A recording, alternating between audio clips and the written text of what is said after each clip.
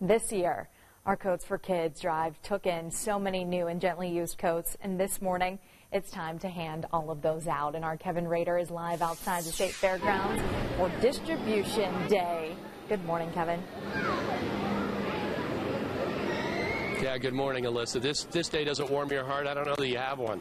But let's come over here. Chuck Lofton right now is one of our people helping out, helping folks get their coats today. Chuck, how is it? Well, it's awesome, and I'm going to introduce everybody, okay? Okay. This is Melissa. She's one of our helpers.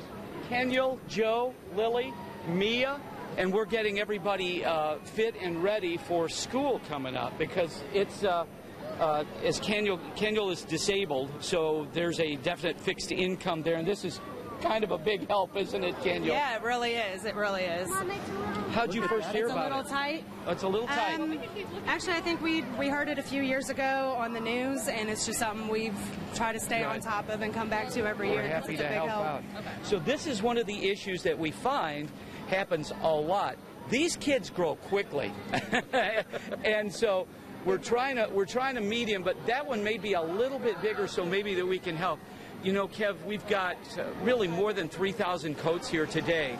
You saw the lines. There is an incredible need. In Kenyal's case, she's disabled, and so everybody knows how much this stuff costs. So what are we going to try now? I'm watching this because this is going to be the joy of watching. This is. Woo, oh, how pretty. Ooh, that one's pretty. Oh, that is beautiful. A little room to grow in there, too? Yeah. Yep. Really. It comes with a scarf. Oh, the scarf came with it, yes. Ooh, and you're styling with that fur. What? Keep it. You like that one? Say that again. I want to keep it. All right, Awesome. girl. Mia, I think we got a winner here. Mom, what do you think? It looks good. I like it. So a good pick. Joe's going to be up next. Joe's 6th grade, right, buddy? 7th grade. Where do you go to school? Merle Seidner Gifted Academy. That's right. That's and he's been there since what? 2nd grade. All right. You ready? Mia, let's do it. We're going to get Joe a coat now. Joe's turn. All right, you guys, go to it.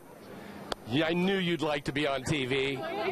She told us before we went that she wasn't quite sure that she wanted to be on TV, but I think it worked out all right. But anyway, that's the latest here at Coats for Kids.